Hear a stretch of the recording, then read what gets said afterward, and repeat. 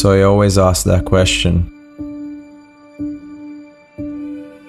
What would you like to do if money were no object?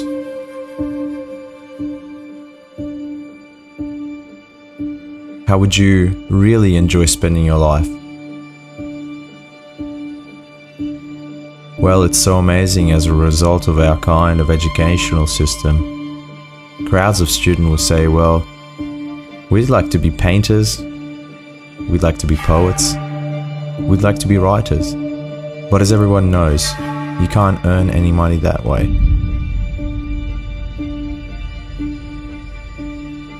Or another person will say, well, I'd like to live out an outdoor life and ride horses.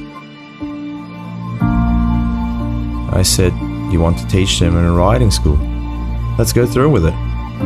What do you want to do? When we finally got down to something, which the individual says he really wants to do, and forget about the money. Because if you say that getting money is the most important thing, you will spend your life completely wasting your time. You'll be doing things you don't like doing in order to go on living, to go on doing things you don't like doing,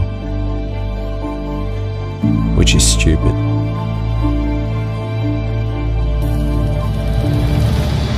Better to have a short life that is full of what you like doing than a long life spent in a miserable way.